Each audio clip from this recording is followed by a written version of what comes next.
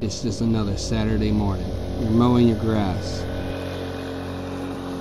And that's when you see someone standing next to your neighbor's car. It doesn't look familiar. But then you look closer. This man's stealing your neighbor's car. Now you have three options. Do you A, confront the man, B, call 911, or C, do nothing? If you picked A, then you might be a lot like Emiliano Zapata, who fought against the government that was full of corruption, gave back the lands that were stolen from the farmer, and was a fighter for the people. But this decision would cost him his life.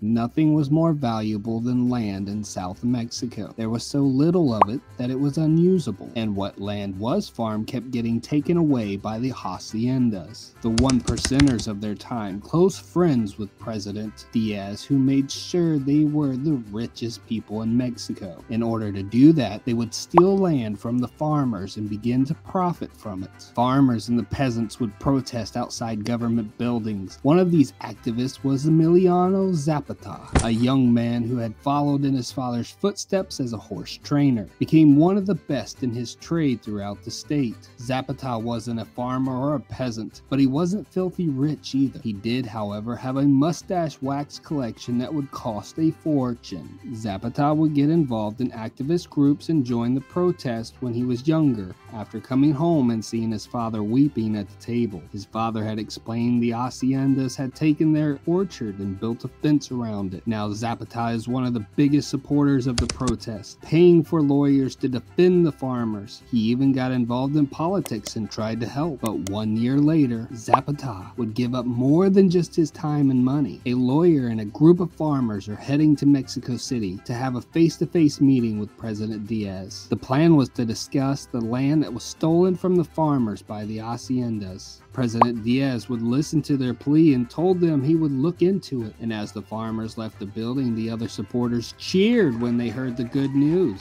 It wasn't much, but it was an improvement prior to this case. They were finally making a step closer to justice. As the lawyer finished up in the palace and he made his way outside to celebrate this small victory, President Diaz would order the federal army to hang him in front of the crowd. This newly found hope of justice is now dangling before their eyes, struggling to stay alive. And when the news arrived back in Morelos, Zapata, filled with anger, spoke up and convinced the farmers and the peasants of the village to take arms and fight for their land. 80 men saddled up on their horses and they rode to the nearby farm that had recently been taken by the haciendas. They tore down the fence and they reclaimed the land back to the original owner. Francisco Madero recently lost an election after running against President Diaz. Madero would claim it was a fraudulent election and flee to Texas, where now he assembles an army of supporters and declares a revolution in Mexico. Although Madero already has a large army of supporters, he knows he will need additional support from the South. Zapata, who has now assembled the Liberation Army of the South, has built a reputation for attacking haciendas and taking back the land. Madero reaches out to Zapata several times, asking him to join their cause. Emiliano refuses each time until Madero makes a face-to-face meeting with Zapata. They sit and they discuss what it would take to get Zapata to join. He replies that if Madero is willing to implement land reform policies when placed in power, he would fight for the revolution. So Madero agrees. But now Zapata will risk his life in the city of Cuaulta. Zapata approaches Cuaulta with an army of over 4,000 men. Now these men are not well-trained or experienced fighters. No, not at all. They are farmers and they are peasants and they believe in Zapata.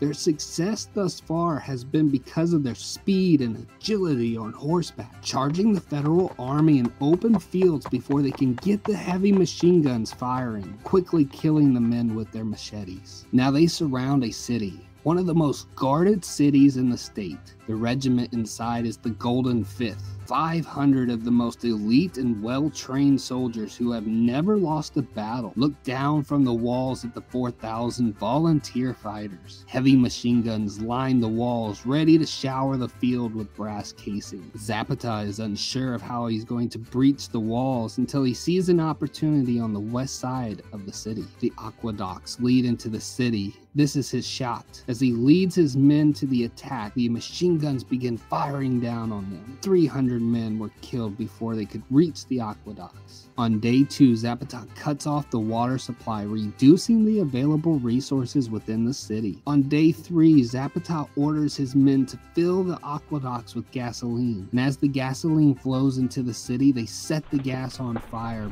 burning the troops alive. Now breaching the city from the west, the Zapatistas have made it inside the city. The close combat leaves the heavy machine guns useless. Now fighting with machetes and bayonets, the rest of the Liberation Army advances. The elite 500 men will hold off for another 3 more days, waiting for reinforcements to arrive. Unfortunately, on the 6th day, no reinforcements arrive, and Zapata and his army now control the city. Thank you guys so much for watching, and if you like this, go ahead and check out these other 2 videos, and don't forget to subscribe. Thank you guys so much for your support. I couldn't do it without you.